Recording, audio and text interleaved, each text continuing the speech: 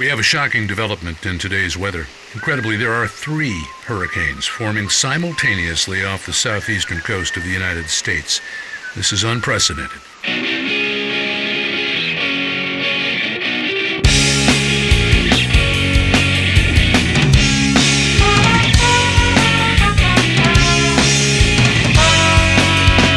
Grandma remembers when it was cold in December and winter meant 2 feet of snow. By now we should be sure that we've raised the temperature so much that the waters will shift their flow. It seems incredible to me that in only 1 century we've burned more than we'll ever know. It's quite the scientific feat to keep increasing the heat when we know it's got nowhere to go. It's getting warmer, a little warmer. It's getting warmer every day. It's getting warmer, a little warmer. It's getting warmer. Come out and play. It's been here so long, ever think we might be wrong, hiding in our cars with conditioned air. We really should unwind on this human-centered time and dash it to a lower gear. My beat seem really deaf, cause we've got no instincts left. There's a hurricane on TV, get some fear. Kids with credit cards think they're immune when nature warns us with signs that we might want to fear. It's getting warmer, a little warmer. It's getting warmer every day. It's getting warmer, a little warmer. It's getting warmer, a place to stay. Over the next few days, 3 storms will converge over land and devastate many populated southern cities. The hurricanes are gaining strength and winds will exceed 150 miles per hour.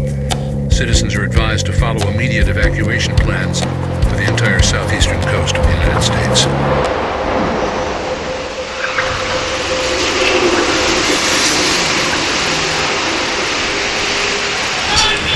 If we weren't a bunch of wussies, surely we could foresee how screwed we are down the road. On a balmy autumn day, the students wander aimlessly with no intuition in their course load. It's not hard to imagine all the stuff that will be happening when certain plants refuse to grow.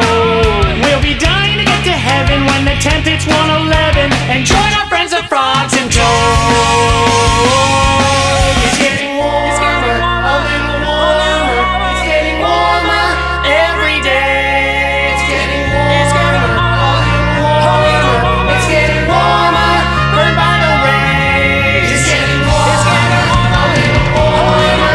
It's getting warmer, choke on the hay. It's getting warmer, a little warmer. It's getting warmer, better run for shade.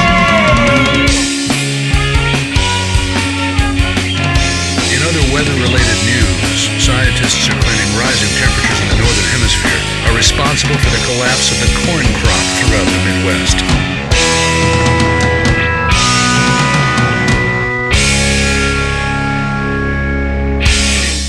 Over 85% of the nation's corn supply has been decimated this season by the drought experienced across the North American continent.